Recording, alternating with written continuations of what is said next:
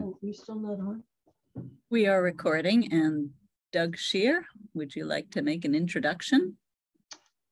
Good evening and welcome to Artist Talk on Art. I'm Doug Scheer, president of ATOA, also known as the Invisible Man. Tonight is Monday, September 12th, 2022. It's 7 p.m. Eastern, and we're broadcasting this event via Zoom. This marks the start of our fall season. You can see us here most Mondays. January, by the way, will be the beginning of our 49th year. Tonight's panel is called, Let's Face It, the Psychology of Self-Portraiture. And the panelists tonight are Tracey Eller, James Rauchman, and Fran Beallor, who is our moderator and organized the event. About this program, 3 contemporary artists, Tracey Eller, James Rauchman, and Fran Beallor, have created significant bodies of emotionally revealing self-portraits. They each have a different psychological approach using 3 different media: photography, painting, and drawing. Tonight's panel is expected to last around 90 minutes, including questions or comments, which can be made via the Zoom chat function, which you should find at the bottom of your screen. Fran will be selecting some of those to ask the panel or to answer herself. Then in the next few days, the recording will be posted to ATOA's YouTube channel, and ultimately, all of our recordings, all of our events, end up in our Smithsonian Archives of American Art archive, where we already have close to 1,000 previous recordings. ATOA offers its programming free, and we survive off donations and an occasional grant or auction. Help us by going to the website at atoanyc.org, and you'll see support, and then contribute, and then where to donate. It's pretty simple, or even more simple is mail us a check to our box number. Tonight's moderator, who also helped to organize this panel, is Fran Beallor, and she's very excited about her new solo exhibition at El Barrio's Art Space PS 109 in East Harlem, running through September, through the whole month of September. She will show her 366 self-portraits from 2020 and other examples of her ongoing series called Self 2020. Hung in 12 large month blocks, Self 2020 will be on view along with examples from the prior year's series, plus some of Beallor's larger self-portrait paintings as well. She has been the subject of radio, in-print, and online interviews.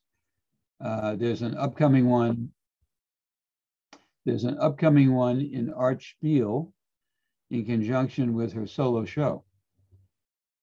Feature articles and reviews have also appeared in American Arts Quarterly, American Artist Magazine, and other publications. In 2020, she won the Morgan Library and Museum's online portrait contest with her painting, Circle Dance. She has also received a Green Shields grant for realist art. She's also a member of the Artist Talk on Art Board of Directors. Fran will now introduce the 2 other presenters. Go ahead, Fran.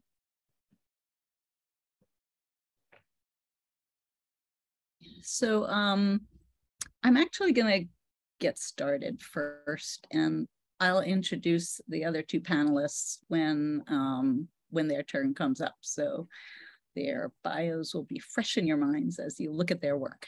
So I'm going to get started because we have a lot to do here, a lot of material and wonderful things to see. So let me share the screen and get started with the slideshow. All right, is everybody seeing Artist Talk on Art? Yes? Oh, good. Great. Okay. Thank you for that intro, Doug. Much appreciated, and welcome everybody. It's so great to see so many familiar faces out there and some new faces and people from all over the country. This is exciting. I'm very excited to be hosting a panel for the very first ATUA panel season for, fall 2020. Okay, so let's face it, the psychology of self-portraiture. I am really pleased to be your moderator for this evening's panel, and I'm pleased to have James Rauchman and Tracey Eller on the panel with me. And without further ado, we're going to get started. So, what do Rembrandt and Francesca Woodman and Frida Kahlo all have in common? They each left a distinct body of deeply psychological self-portraits behind, ones that we all love. And in this age of the selfie, it may be hard to remember that for much of human history, to see yourself, let alone create a self-portrait, you had to find a body of still water or be wealthy enough to own a polished obsidian stone. But despite these obstacles, we are drawn to see ourselves, to know what we look like, and maybe more important, to know how others see us. From the early Renaissance on, self-portraiture became its own genre and remains a substantial part of many artists' creative output. Self-portraits are great to do when you want to paint a portrait and there's no one else around. I am always my most available and dependable model. Self-portraits are a great vehicle for practicing our skills, but much more importantly, they are a perfect way to express how we feel. And, let's face it, we love a good self-portrait the way we love a good memoir or a TV biopic. And by the way, what is the difference between a selfie and a self-portrait? Well, we will discuss that tonight too. So here we have Van Gogh, Cindy Sherman, Courbet, Grace Graupe-Pilar, Picasso, Vigée Lebrun, Basquiat, Alice Neal, Lucian Freud, Mapplethorpe, Judith Leister, and Chuck Close. And these are just a very few of the other artists who have portrayed themselves in revealing psychological self-portraits. And so you might ask, what is a psychological self-portrait? We are psychological beings by our very nature, and our self-portraits reflect our relationship with ourselves, with each other, with our loved ones, and with our world. So many of you in this audience don't really have to wonder why I chose to organize this panel at this time. But for those of you who don't know, right now, I have a huge solo exhibition. Well, I guess Doug mentioned it, and thank you, Doug, at El Barrio's Art Space, PS 109 on East 99th Street. And it's the largest exhibition I've ever mounted. It took a solid week of 12-hour days with a team of dedicated helpers to hang over 550 drawings, paintings, and prints. It includes my latest self-portrait series, Self 2020, which consists of 366 self-portraits. It was a leap year, and one is done every single day of the year. Working on such a large series, I have a sense of what I want it to look like while I'm working on it, but there are so many drawings and my studio isn't that big. I can only look at 1 month at a time spread out on my floor. I had to wait until the exhibition to actually be able to see all the works together.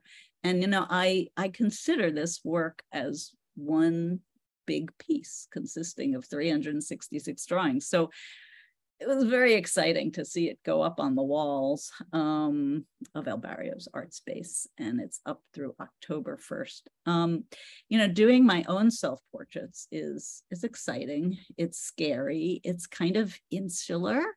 And that's really another big reason why I wanted to make this panel, to invite and dialogue and share this evening with other artists who are doing self-portraits in their own unique ways. And so, let's face it, the psychology of self-portraits, you're going to meet 3 artists who do self-portraits: myself, Tracey, and James. Each of us has a psychological approach, but each of us does it in our own way through 3 different media: drawing, photography, and painting. So thank you again for joining us for this fascinating look into the psychology of self-portraiture. And I'm now going to segue into the next part of our evening. So how many ways can you draw a self-portrait? And what really is a self-portrait? I have been asking myself these questions a lot over the years. Does a self-portrait have to be a face? Does it have to look real? Can it be a fantasy? Well, of course it can. So from a very young age, I have been drawn to self-portraiture. I loved the self-portraits of my early art heroes, Rembrandt and Dürer. Maybe it was partly because I felt invisible growing up as a small, shy girl with big dreams. But I often felt like my voice wasn't heard. And I think self-portraits really spoke to me as a way of saying, here I am, and this is what's going on inside of me, even though I may feel invisible, I'm not. My father was a social worker and a psychotherapist, and my mother was an artist and an art teacher. So combining art and psychology has always felt really natural to me. In my early 20s, I decided that, before I get there, these are some shots from my show, some installation shots. So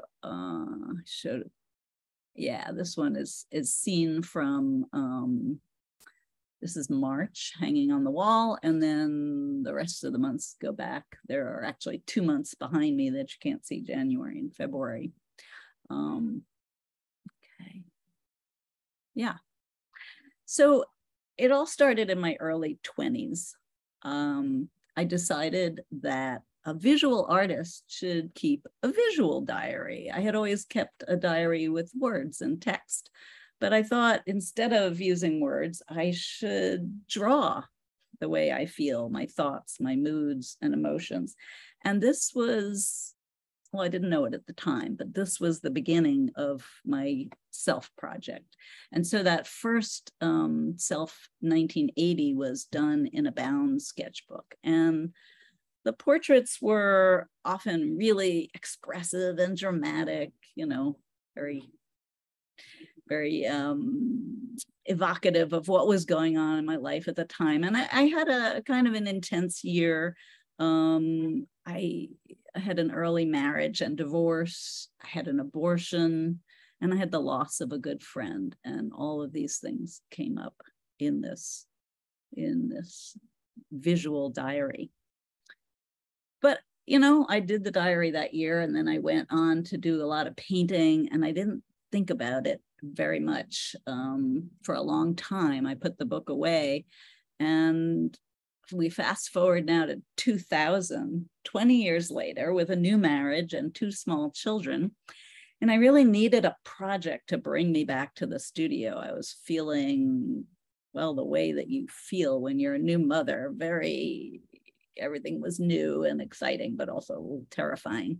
And I found that old notebook from 1980, and I thought, what if I do another self-portrait series a day 20 years later? And then I could have a show of 1980 and 2000 and the difference, show the difference between my 20-year-old self and my 40-year-old self. So I decided not to do my self-portraits in a bound book because motherhood was binding enough. But the portraits were a great way to make time for my art And they gave me a good outlet to explore significant psychological themes coming up in my life at the time, like parenthood and birth, endings and beginnings, gender and body image. I used a variety of media, and I did 366 tiny to large works. 2000 was also a leap year, like 2020.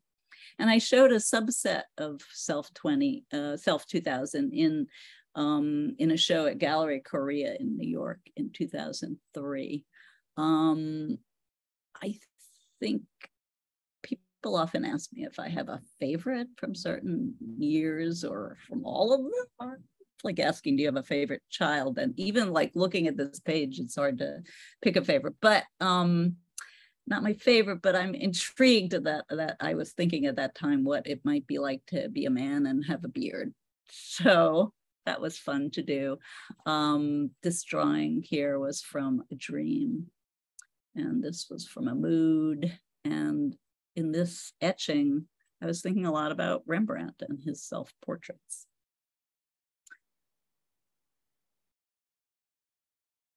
So, okay, it's a little mistake on this particular slide. It says Self 2000, but actually right now we're into Self 2010. So in 2010, my kids were in school and I was back to full-time art making.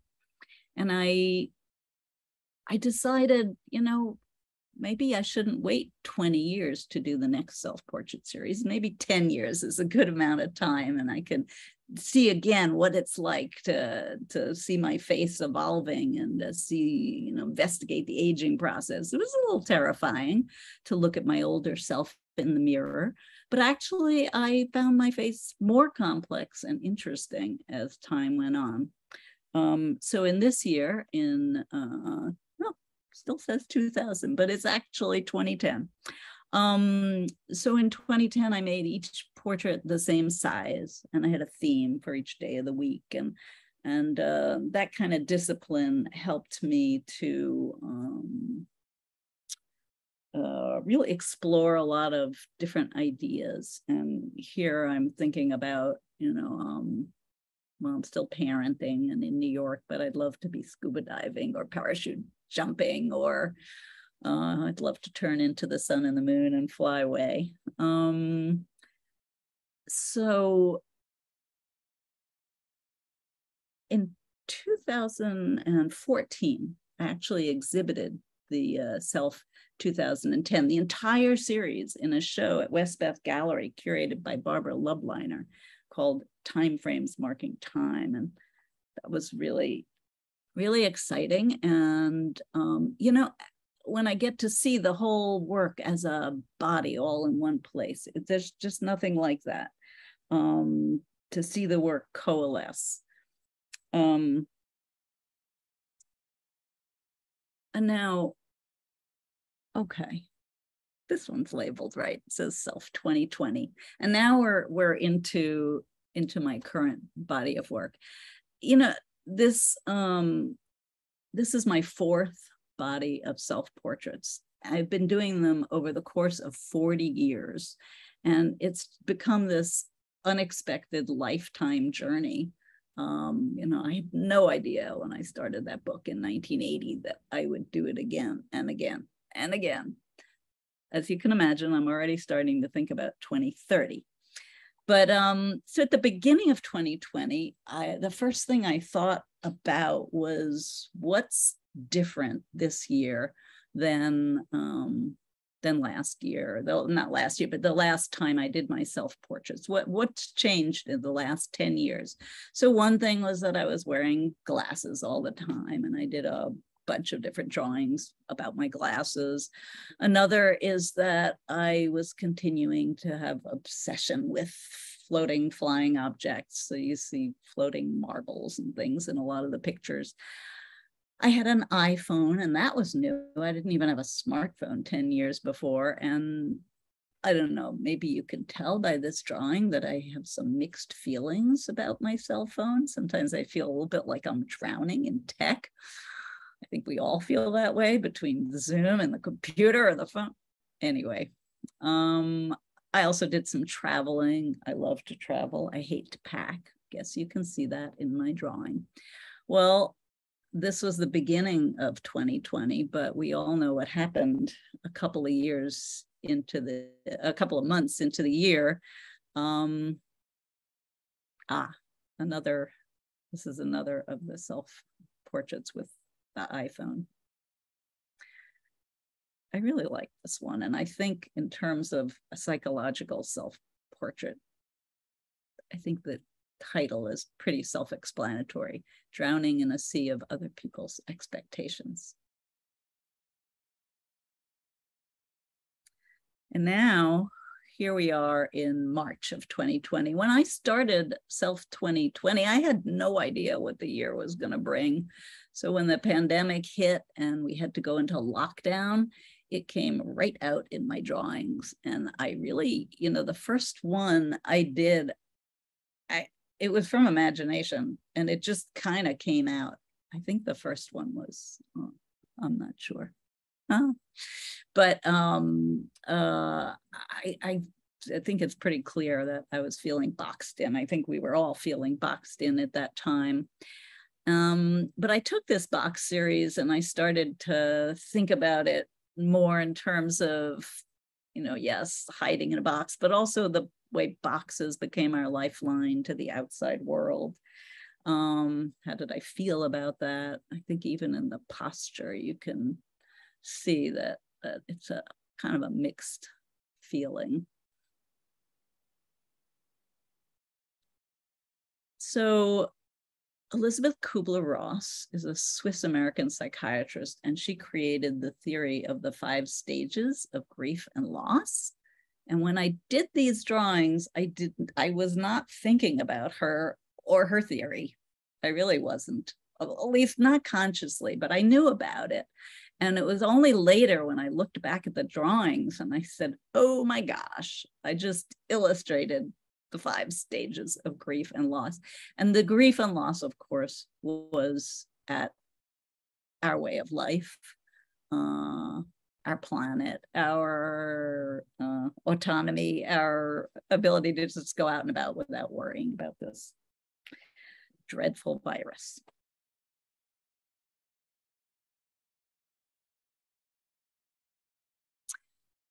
I did a lot of drawings in 2020 of my shadow. And in a way, there were days where I just didn't feel like looking at myself, but shadows are so beautiful and they are a part of us. And I was taking a lot of late night walks in the park, late night walks to avoid crowds. And I would go with my husband, so it was safe. And the park was empty and beautiful and quiet. And in fact, the whole city was really quiet and the shadows were so beautiful. I also did a lot of hiking with my family in nature, and that was really healing. And so here we have a shadow at night and a shadow in the daylight. The shadows also began to feel for me like the shadows that human beings cast on the planet. And as pollution started to lift a bit because we were doing so much less during the pandemic, I thought a lot about our influence on the planet and bigger concerns. And then, of course, we had to start wearing masks. And I had a lot of feelings about wearing a mask. I really didn't want to do it, but I guess who really does?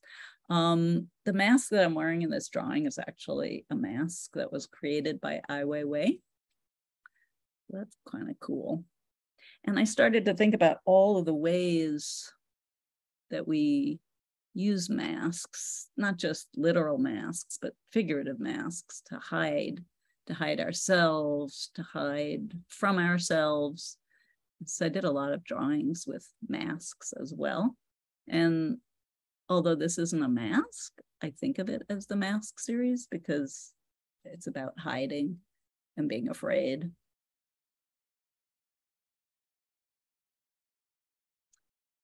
So this is May 2020. It's an installation shot from my show, and a lot of the mask drawings, there's a whole row of them. Well, there's like 4 or 5 of them. There's some of the shadow drawings.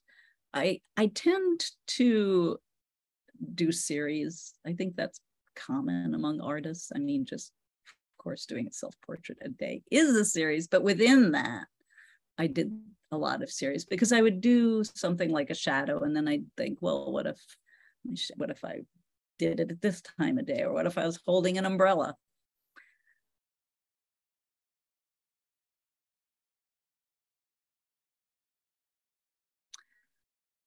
And current events came strongly into the work in a bigger way than they ever had before. 2020 was a year unlike anything else. And so race relations and our broken political system and climate change and wildfires, all of these things came right into my drawings.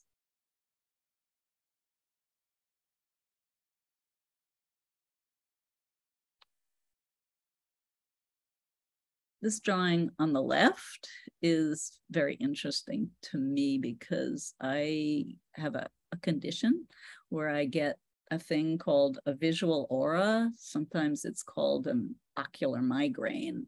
For me, it has no pain associated, but every now and then I see a bright light flash in my eye and it stays there, and then it widens and turns into this beautiful pattern. And if I'm lucky enough to get one of these when I don't have to rush around and do something, I can just sit down and enjoy it. I guess it's the artist in me. They're so beautiful. They actually are in full color, but it's a black and white drawing. So you can just imagine.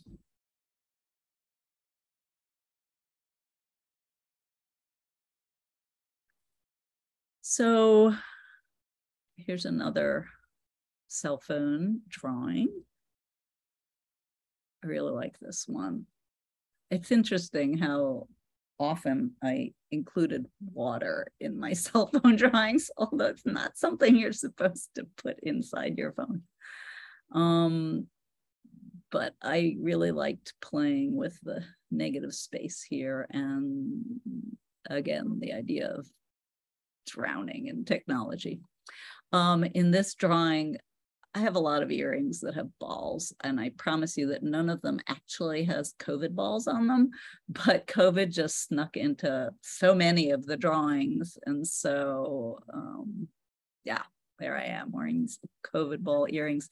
Even in this drawing, I had this fantasy of being in a crowd. And you might remember, especially in 2020, it was kind of terrifying to think about being in a crowd. Because, well, that's how you call it, COVID. And so I thought of myself getting stuck in a crowd and then everybody catching COVID. So all this, although you could think of it also as bubbles floating away. I don't know. My show is on view through October 1st. It's open daily. And if you want to meet me there, contact me and we'll make a date. Thank you so much. And I am going to now introduce James Rauchman, our next speaker. James Rauchman got his BA from Goddard College in Plainfield, Vermont in 1974. He majored in Buddhism and painting. Over the past 45 years, his work has been in various gallery exhibitions in Philadelphia and New York, including group shows at Marion Locke's, Mitchell Algus, First Street, Sideshow galleries. His Cuba-themed paintings were exhibited at the Interchurch Center in 2007, the Havana Biennial 2000, and at the Art Factory in Havana, Cuba in 2018. His work is in many private and public collections, including the Federal Reserve Bank of New York and the University of Delaware and Barnard College. He became a founding work-study affiliate of the Vermont Studio Center in Johnston, Vermont in 1984, and 3 decades later, moved with his husband to Vermont with a sense of homecoming. He describes his personal coming out process as protracted and painful. but he was finally able to turn these conflicted feelings into specific self-portrait paintings.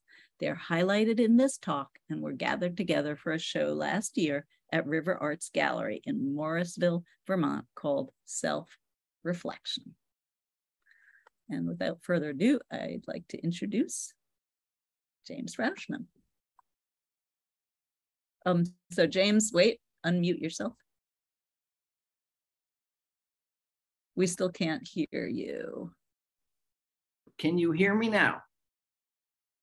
Can you hear me now? Yes, but I heard it myself. Okay. So, okay. Thank you, Fran, for the introduction. Thank you for inviting me here today. I was very flattered to be asked. I have to say that artist talk on art almost seems like an oxymoron to me.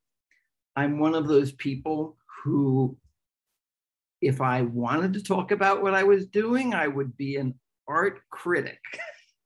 I'm an artist because I love burrowing myself in the studio and not having to talk about what I do. But I'm going to try. I didn't set out to do psychological self-portraits. The show that was mounted last year in Vermont came out of a process with a curator of looking through all the work in my studio until we sort of realized that there was a show here that related to a very specific trauma in my life as in terms of coming to grips with who I am, who I was, what a self is. And I've really, rather than psychological self-portraits being a focus, painting has been a focus. I've been a painter for probably 40 years. You know, a moment came in my life after undergraduate school when I said, this is what I'm going to do. I'm not going to go into real estate. I'm not going to go to law school. Nothing that my parents wanted me to do. I'm going to do what I think is my real self and destiny and become a painter. And the subject matter that you choose for painting is as varied and diverse as the world. So I have attempted to paint as many different subject matters as I can, from landscapes to self-portraits, to still lifes, to interior scenes. And at a certain point, early on, I think I began to feel that anything that you're painting is a kind of self-portrait. I sort of believe that anything that an artist paints is in some ways a self-portrait. I'll say it again because it's almost a core belief. But nevertheless, I did attempt the genre of self-portrait both as a way of knowing what I look like and trying to figure out who I am.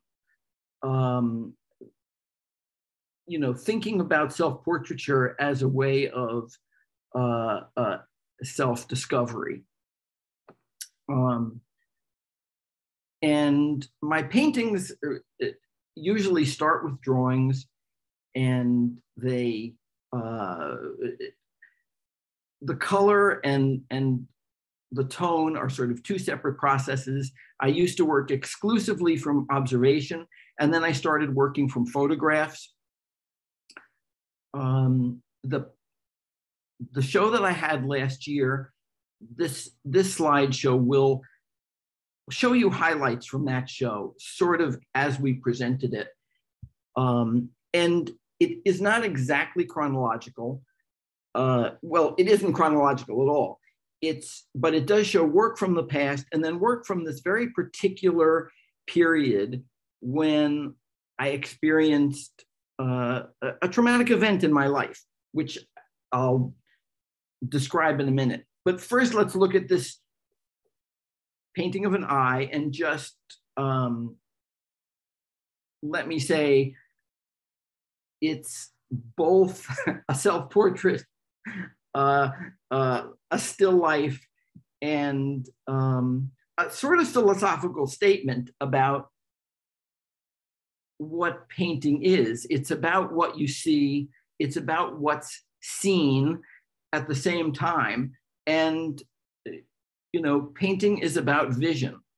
And it's my eye, and the eye is the portal to the soul in some way. And I was thinking all these things as I was doing it. Maybe we want to look at the next couple images. Can you do that for me, Fran? Yeah.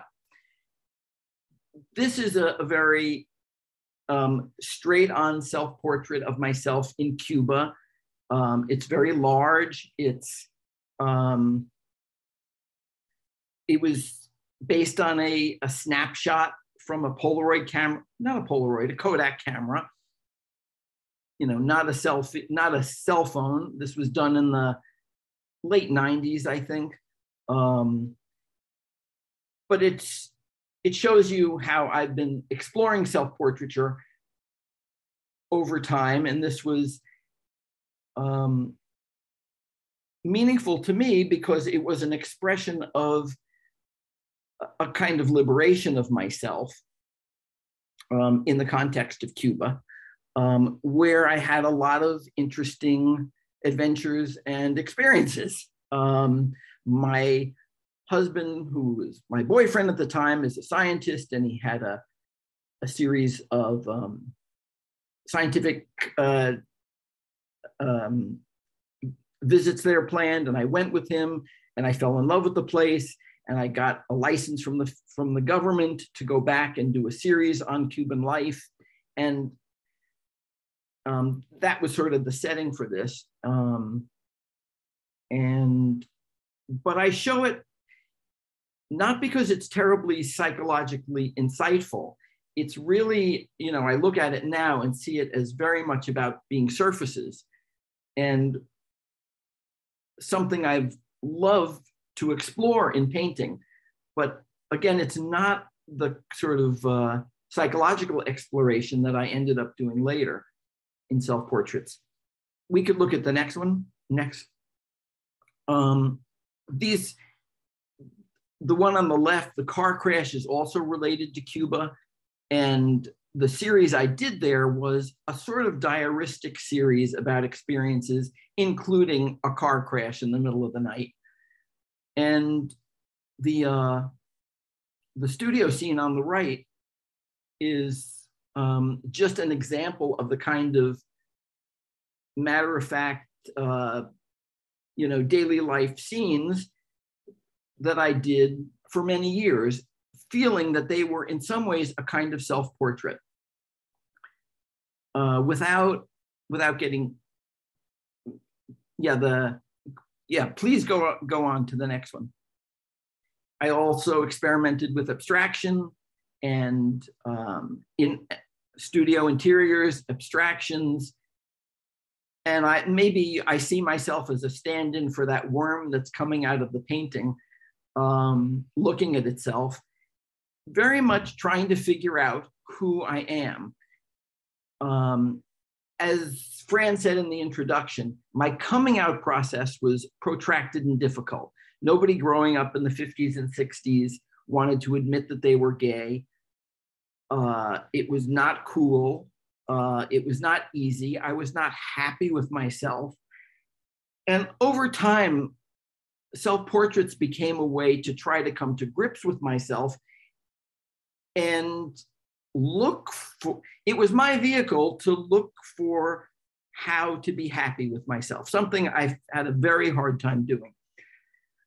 Then in 2015, I had a really traumatic experience where, and it's very hard to talk about this. Excuse me if I'm flailing, but I don't usually, as I said, I'm not used to explaining the deeper meanings behind things because I would rather have the paintings stand for them than to have to talk about them. But to get right to the center, I was involved in a lawsuit with family members an aunt of mine who had a lot of money and had promised to give it to all her nieces and nephews was convinced by one of those nieces and nephews that all the rest of us were not worth inheriting the money. And I brought a lawsuit called Undue Influence, because having visited my aunt while she was in her declining years, one day I realized that something had changed, that my cousin was not letting us talk to her, that she was being, mistreated in some way. And so I brought a lawsuit, and I had to go to court. And in court, they accused me of doing all sorts of things like trying to seduce my cousin's son's wife's younger brother, who was a teenager. They brought up my gayness as a sort of mark of Cain. And apparently she had made my aunt believe all these things. And my aunt, who had always accepted me as an artist, as a gay man, accepted my partner, had turned against us. And there was nothing we could do in court, but it suddenly threw me back on all the feelings of self-doubt, guilt, hatred, and, in unhappiness with who I was that I'd experienced growing up. So in 2015, this whole series, which I'll show you now, sort of exploded out of me. It started with more direct, confrontational, looking at my face like this one, and the next one.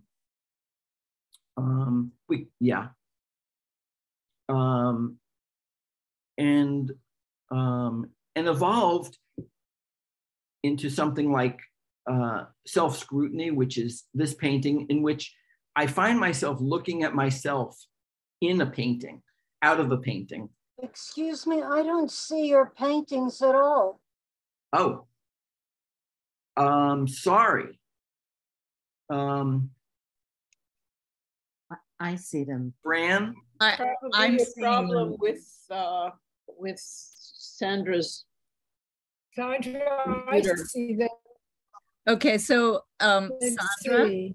Sandra, we can't fix your problem right now. So why don't you listen to the talk, and then you'll be able to see the images when the recording comes out on ATOA, okay? Thank you. Everybody mute, and James is gonna continue with his talk. Thanks, sorry. So after many years of sort of looking at myself, trying to paint self-portraits, this bad experience with the family, where my sexuality was brought up as, the reason why I was not getting an inheritance, made me unlovable, all that sort of thing. Suddenly all these paintings started to pour out where I was, and Fran, you could just sort of keep going with them. This one is called Voices, and it was what I was experiencing, the sound of people laughing at me, mocking me in my head, and at, a bad experience enabled me to sort of finally get to the core of what I wanted to do in self-portraiture, which was how I was feeling, not how I looked, but how I was feeling. Let's see the next one. Yeah. I felt completely, I felt ugly. Looking close up at every extended pore, every blood vessel, my ugly nose, I went for it and looked and painted it the way I was afraid I appeared to other people. The next one, the emptiness I felt inside at having been, torn down like that. The next one, almost comically, that I'm being portrayed as a monster, and I'm adopting that role. And I've often felt that you know, the outsiders in society, gay people, are, you know, branded as, you know, almost as monster-like to other people. And Frankenstein, the Frankenstein movie always appealed to me because of his sort of pathetic, you know, put upon character. So this is a funny one. This is called Wrestling with Myself. The next one, which I hope the meaning is clear. That's what I was doing. Am I good? Am I bad? You know, based on an ancient Greek sculpture, but I put myself in there. And, you know, also as a way of accepting my fat tushy too. Let's go on to the next one. Speaking of the fat tushy, this is called Man on Wire, based on an image from the movie of the same name, where in real life Philippe Petit walked across a high wire from between the World Trade Center, and I imagine myself doing the same thing, butt naked, you know, revealing myself as I'm doing to you tonight, and as I felt I did in this courtroom, where I was exposed and you know, somehow trying to manage to maintain my balance and composure at the same time. So that's what this one's about. My aggrieved status, have a heart, you know, you're tearing it out of me, you people. And I must say, I got a little bit of satisfaction out of going to get a beef heart from the butcher and taking myself a picture with myself and imagining it's, you know, it's cut out. And that's really, you know, I felt that aggrieved. The next one, Anger and Fear. These came out very spontaneously, and I mean, I really couldn't have, you know, planned exactly what I was going to do before I did them. They just, once they were finished, they seemed to express what I needed to express, which is sort of the goal of painting. It doesn't always happen. You know, especially if you work in genres the way I do, it's where the emotion comes from. Sometimes is a mystery, and sometimes it doesn't come. And sometimes you're just showing what you see, but you want what you see to express what you feel too. So let's see what the next one looks like.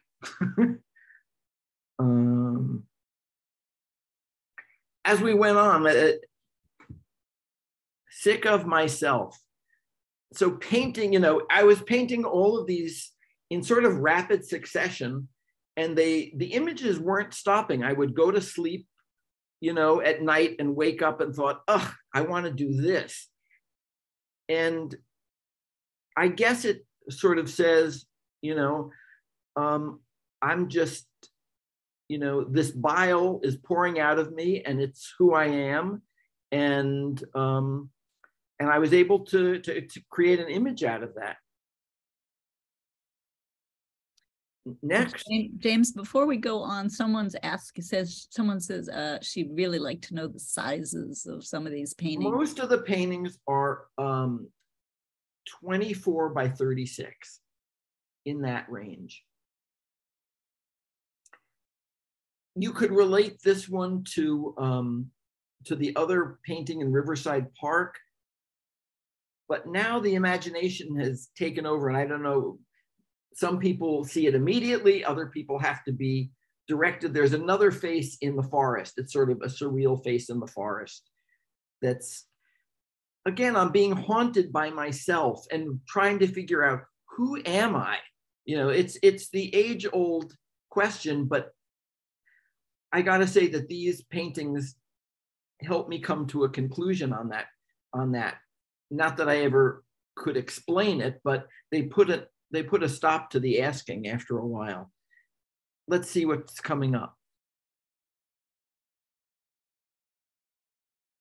Yeah, the many masks and selves that we contain all spilling out. Split personality. Although actually this was heading towards a kind of unification of my personality by getting all the different selves out there. And the next one. Yeah. It reminds me of the original self-scrutiny where I'm looking at myself in the canvas. And as silly as this is, after this process of painting all these pictures, I'm now willing to touch myself. And again, accept who I am in all my humanness and, you know, yeah, I'm gay, I'm sexual, I'm hungry, I'm a person who does, you know, what everybody else does. And by touching myself this way, I'm sort of accepting myself, I think. I'm glad I'm in a therapy session right now with you guys. Thank you.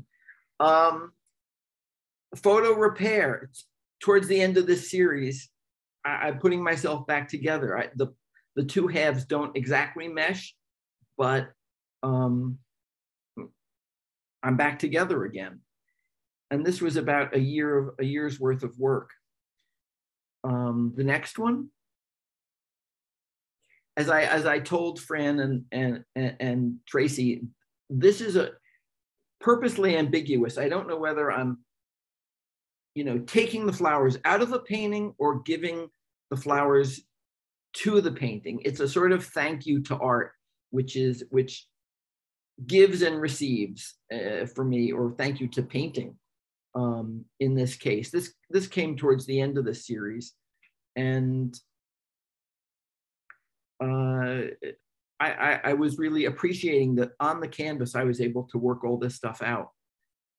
I think that's how I would interpret this.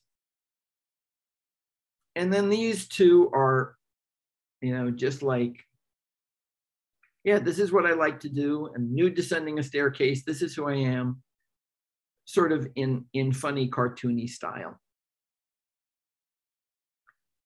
And I think that's my story. Thank you. Thank you. That is indeed the last one. So yeah. I'm going to stop the share. Mm-hmm. Now. That was powerful. Thank you. Wow. Thank you so much. We've gotten a lot of wonderful comments from people. Very powerful work. So powerful, wonderful, and so courageously fluid and organic. And thank you for sharing your very accomplished paintings and your courageous sharing of who you are in these wow. pictures. The softness in your face also shows us the transformation you've been through. This is an incredible series and very brave. Wow. Sometimes you got to do it. And thank you. I got to say that both Fran and Tracey, who we did a run through before, and knowing that I was in good hands enabled me to just come out here and just speak my truth, as they say. Speak your truth without many notes. Thank you, friends. Thank you, friends. Thank you. And so now I'm going to introduce Tracey Eller. So Western Massachusetts-based photographer Tracey Eller specializes in editorial, lifestyle, and portrait photography. Capturing the essence of a person or place has always been a driving force for her. Her personal work utilizes the tool of self-portraiture as a way to heal and transform. She is interested in the self-inquiry that lies beneath the day-to-day and strives to use the camera to coax it to the surface. Since picking up a camera at age 16, she has sought to capture that multifaceted inspiration that erupts from the world around her and reflect it back. In addition to exhibiting her own work, she has also curated shows with other photographers, and she also leads Going Within Self-Portraiture as Healing workshops. And now I welcome Tracey Eller, and so you're going to need to unmute and share the screen. And James, you should probably mute, and I'm going to mute too. Thank you, Tracey. Thank you, everyone. I am so honored to be here. Thank you, Fran. Thank you, James. Thank you, ATOA. I'm really excited to talk about self-portraiture because my whole process on self-portraiture has evolved. I, like James, did not really set out to do self-portraiture. I am a photographer. I was doing fine art nudes. I was doing travel stuff. I'm kind of known for portraits in general, but not self-portraits. I was always more comfortable being behind the camera than being in front of the camera. So, so when I started doing self-portraits, it really, it's evolved and evolving. I'm still exploring the medium. I came to self-portraiture, again, like James, with a traumatic event. My traumatic event was my relationship of 15 years dissolving rather in one swift blow.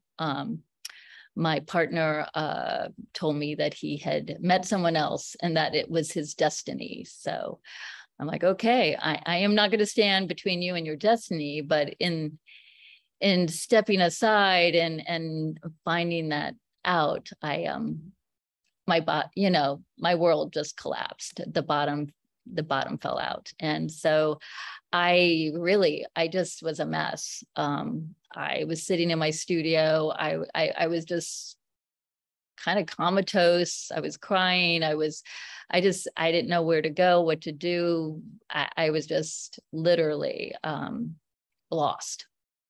So at the time I was talking to a really close friend, and she encouraged me to pick up the camera. And she made me promise one day to do a self-portrait and send it to her. This self-portrait, do you see it? Let's see, maybe I need to start, yeah, the slideshow, sorry. This was my first self-portrait.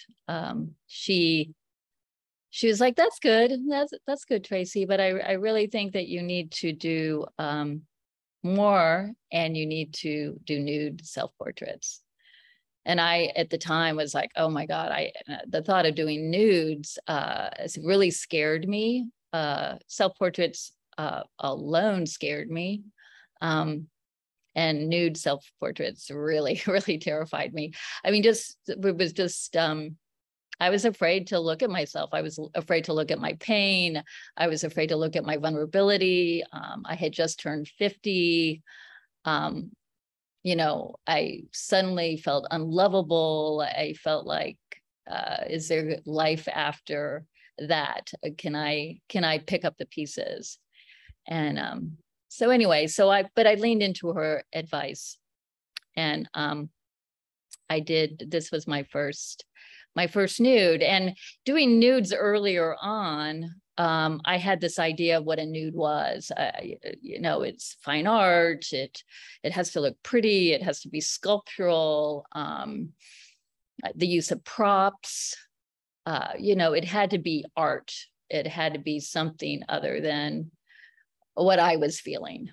So I worked really hard to kind of go, okay, I'm going to do this. And so I did this. This is my first one, call it Awakening. And then I did this one. Again, the use of props, the use of, trying to be something, trying to be pretty. I was still trying to be pretty. This one, I'm starting to kind of, I was in a friend's place. I was still living with my ex, and dealing with all of the emotions in that. And luckily, and thank God, my friend was traveling. She was going to Nepal for 2 weeks, and she let me stay in her place while she was gone. So this is one of the first portraits I did in her place, called The Bath. But again, it's still kind of self-conscious. Then I just kind of, one day I was just feeling so bad, and I started to know the power of having something to anchor me. So every day I was doing a self-portrait, and it was the only thing I had at the time. It was my anchor. It took me out of the pain. I was able to focus on something other than what was going on. But this day I was just really I just laid down. I put the camera, all these are camera on a tripod and self-timer. I just was like, okay, I'm just going to lie here. I just didn't really have the wherewithal to try to be pretty. And it was this shot that once I saw this, I was like, wait a minute, something shifted here. And a new way of looking at it started to emerge. I was starting to think about narrative. I was starting to think in the moment of where I was, and less about me being pretty, but like what was happening in that moment for me. This is my morning coffee, my morning tea kind of thing. The exploration of movement and spatial, the descending, ascending idea I was taking, on to the next step, so to speak. This one I call Bowing to the Season of Change, because this happened right around this time. It was in October when this all started to shake down. So I was on her porch, and she had this beautiful tree, and I just really was, as it was, the fall colors coming in, I really was bowing to the season of change, because I knew it was a season of change for me, for sure. This is the next day, that same tree, and in the front yard of my friend's house, I was trying not to have anybody see me. But yet I was in the front yard. I had a little robe, and I kind of let the robe kind of fall away, and I took the self-timer and did a few of these, and had to grab my robe every time I ran up on the porch and ran down and ran up and ran down, all the while trying not to be seen, which is kind of funny because it's a self-portrait, right? So I also in my studio. So I was doing a lot of these in the studio and on location wherever I was staying at the time, because I was starting to couch surf at this time, because it was hard to be at home.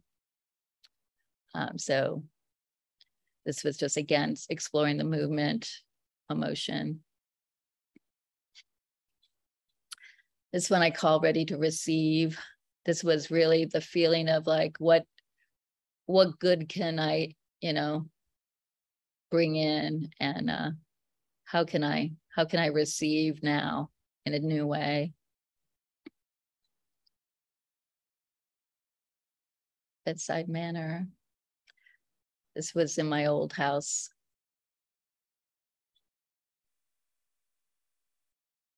This is just that feeling of wanting to crawl into myself.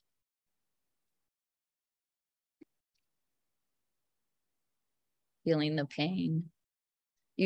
I like to use light and shadow to evoke some sort of mood. And again, I would take many takes to get the one. But once I got the one, I always knew that was it. I had kind of achieved what I was trying to achieve in that moment. But as I started to, as these started to happen, and I started to see these take shape, the new narrative started to emerge, the pain, sort of my aging body, the feeling unlovable, it started to shift. And I started to see strength in my vulnerability. And I started to feel stronger. And again, every day I was, you know, flexing this muscle, this, you know, it was the creative muscle, but it was also the muscle of looking, you know, really looking inside and inward, and tapping into that strength.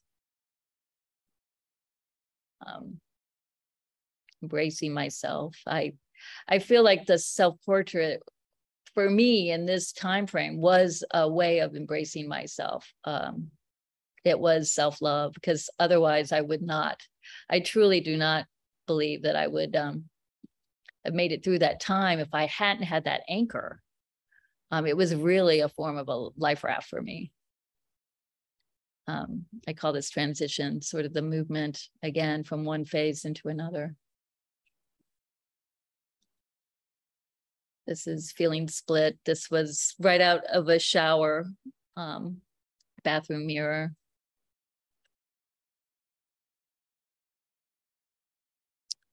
This I call the lantern. Sometimes I had an idea of what I wanted to try to express, you know, like a line or a title would come before, and sometimes the line or title would come after the piece. This one was sort of the lantern. Somehow I was looking at the lantern as a beacon, as a light, a way to take me into the next, you know, the next realm, light my way, so to speak. And this is kind of how I illustrated that. I was exploring some double exposures, the wave of sadness.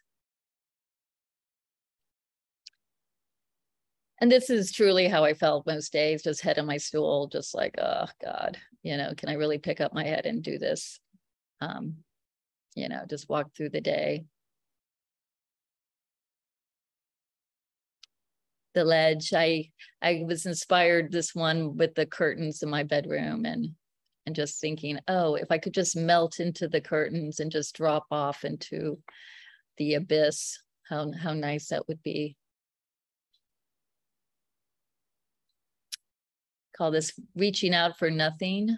It was an exploration of sort of negative space, play on light. I like that my face is in the shadow, but the hand is outstretched and lit and ready. But it also is like it also was part of the relationship for me, was I was reaching out for nothing, that I, you know, it was like I didn't realize that, but that was sort of how the relationship really was. And again, this is play on light and shadow, what's next. And this is moving day, me with all my boxes. Just kind of waiting for the day to come. I think this was the day before I moved out. And this is a kitchen cupboard. I think of this piece as sort of one of the touchstone portraits of the whole series. This was one that I wanted to do even before I did it. I knew this was a piece. I was going to wait till the end, wait till I moved out, wait till everything was gone, and then I could crawl into the cupboard and illustrate this. This is in the new place. Again, now I'm in a whole new environment. By this time it was winter, and I'm in this old house, drafty farmhouse, but there was this one porch where the sun would pour in. You'd still love to go and sit in there.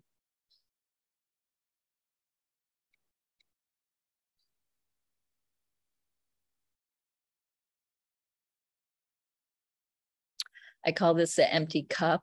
I guess that's self-explanatory. The cup itself has got a crack in it. It's an old cup. And yeah, that's how I felt. It was an empty cup at that point. the looking glass, the window light. Eating alone. That was one of the things that I missed about being in a relationship was, you know, having that partner to eat with, and eating alone. This was another one that I was trying to, that I illustrate, that was kind of trying to dictate kind of the feeling of, yeah, being alone. Valentine's Day. This was on Valentine's Day. I shot this. New beginning. And again, you know, as I was looking, you know, I started to do more conceptual stuff. This, I call this planning the field of ashes. And this was something that I wanted to portray. Planning the field of ashes came first, and then how do I illustrate planning the field of ashes? So I asked some friends to help me with making a field of ashes that I could plant with rose petals. This is called Secrets. So now a new narrative is starting to happen here in a real way, and like that idea of the secrets that I didn't know, or secrets that I have, or secrets that I don't want to share, or secrets that are discarded. I mean, it's, you know, it could be interpreted in many ways. This is Self-Portrait Love. This was an old frame from an old vintage pocketbook. And then a little milagro hand with a heart in the middle. And milagros they're talismans of healing in Mexico and South American countries. And I love milagros. I like to collect them. And it seems appropriate. Call to action. Torn, the butterfly transformation, it's classic transformation symbol, but the being torn is kind of like James' self-portrait where he was torn. It's like trying to fit the pieces back together and feel that transformation really taking shape. This was this old house up in Coleraine, a town up in the hills here in Massachusetts. It's like a house from the 1770s or something. And I was fascinated with this whole facade and wanted to do something. I was in a friend's attic and playing on the idea of static and age and dust and whatnot. This is a shadow piece.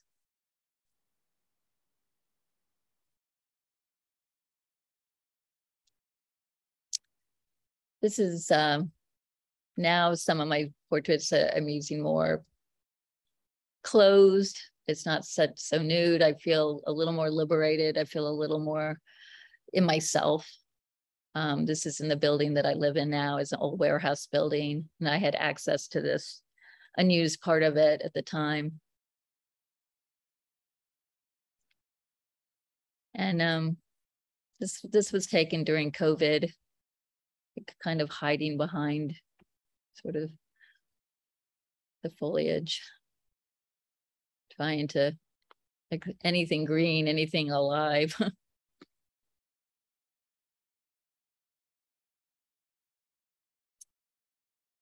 And then this is because I've been working with this, and this was such a incredible healing for me. I knew that it was other people would respond. I curated a self-portraiture show of all mediums, and the response that I got was amazing. People really resonated with it. And it was at that point that I knew that other people could use this tool, that this could be a tool to help other people, not just artists, but anybody going through breakup or heartache, or, I mean, the pandemic is a transition, you know, a death of a parent, any number of things. So I developed a 6-week course, which includes writing exercises, daily props, photo exercises, and conversations and discussion of what a self-portrait is, how to reclaim our narrative and shape it, as well as learn from the past and what's going on internally, and use it as a healing tool. So if you are interested in that at all, please visit me on my website. There's information on my website, tracyeller.com.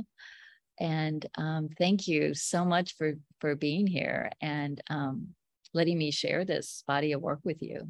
Thank you. Thank you, Fran. Thank you, James. Thank you so much, Tracey. So I'll just read a few of the comments that people have written to you. Whoa, it's gotten to be a long list. Absolutely stunning, Tracey. Beautiful inner outer life, and you are so part of life all around you. John says, all three of you have made yourself so vulnerable. What a gift. Thank you. Bonnie says, creativity as therapy. Carolyn says, what we can find within ourselves when we are pushed to look. Elaine says, these are really elegant and sensual. You have a beautiful body. His loss was your gain. Peggy says, very sensitive and beautiful shot. The subject comes across, and Peggy's a photographer, so nice compliment. Deborah says, lovely, sensitive, courageous work, and the light is amazing. Discovery of your body, your soul, spirit, your art and creativity, the many worlds within yourself, also healing. It's Marion. Beautiful, beautiful, courageous, exquisite. What a potent way to heal. Truly great work. Wonderful work, Tracey. And thanks, Fran, for organizing this. It was great to see all three of your work. So moving and powerful. Thank you, Babs. So let's stop the screen share and let's open this up a bit. We started about 10 minutes late because we couldn't get Doug on. So I guess we will go a little late if that's okay. I don't know if Maruna is. That's fine. That's fine. Okay.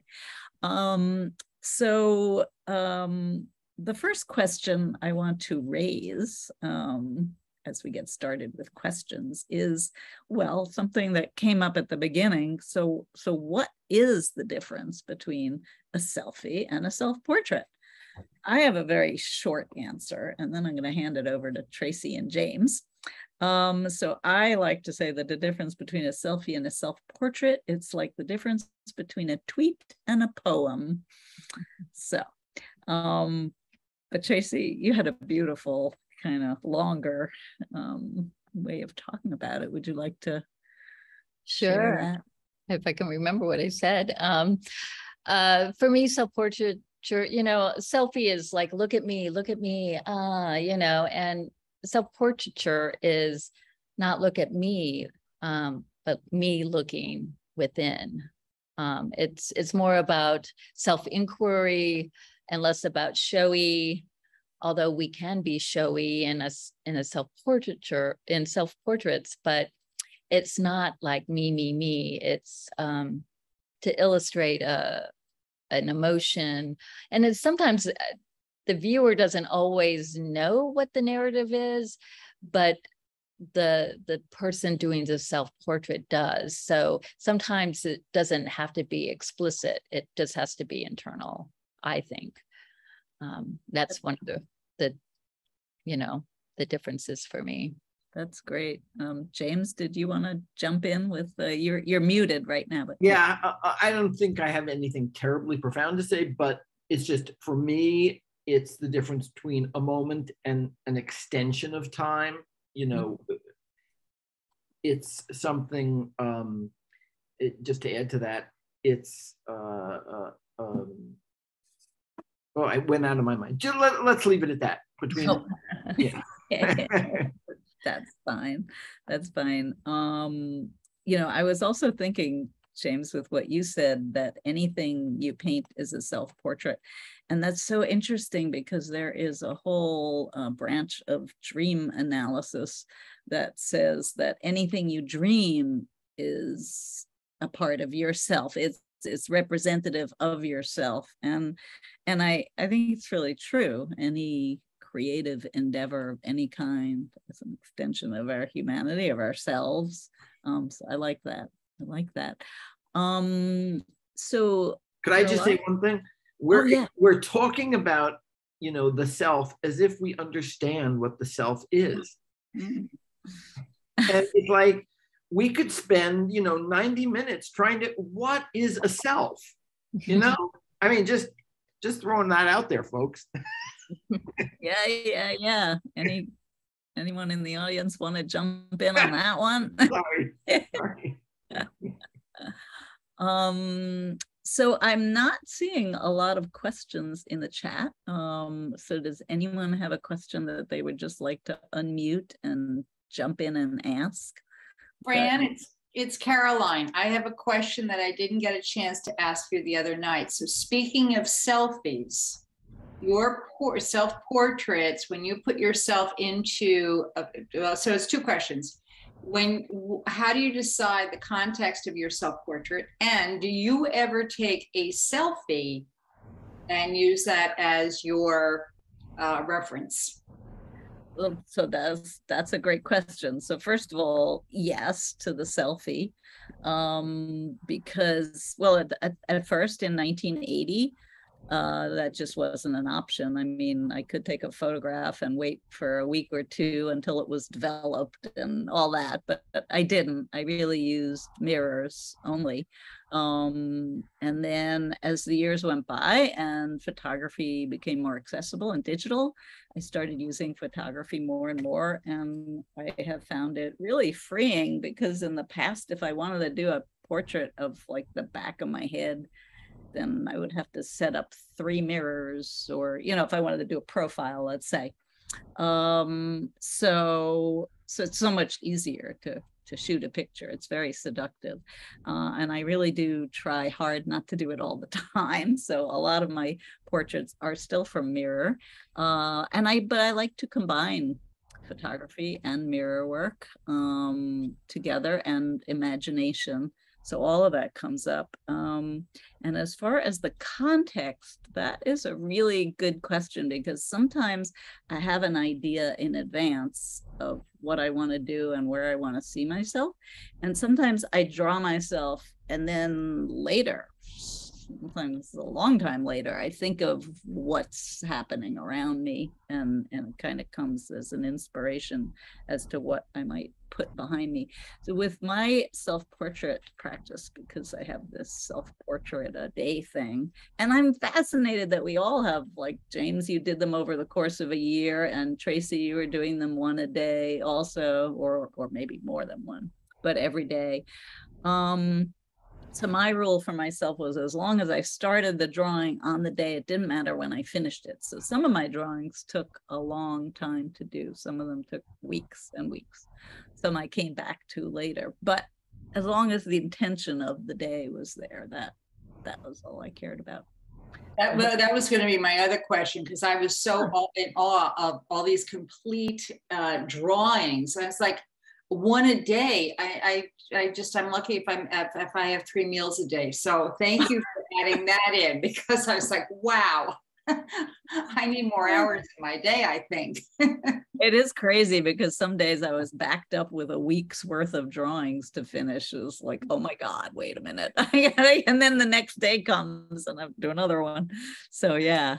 And since I just have the micro, I just thank you all for sharing your work. It's so powerful. And as somebody who's really not done a true self-portrait, certainly I come at my work, I'm in awe. And thank you so much for sharing your stories. Truly, thank you. Thank you, Carolyn.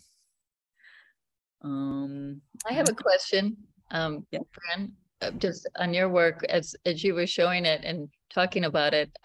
Did you actually get in those boxes? Or no. No, I didn't. Not one. Yeah, All that was right. Well, I was wondering if you did. I know. I didn't even get in the suitcase. And in fact, sometimes I used reference photos of other people. Like I looked online, person in box, person in suitcase, and then I try to adapt the body to my body and, sort of use that as a reference.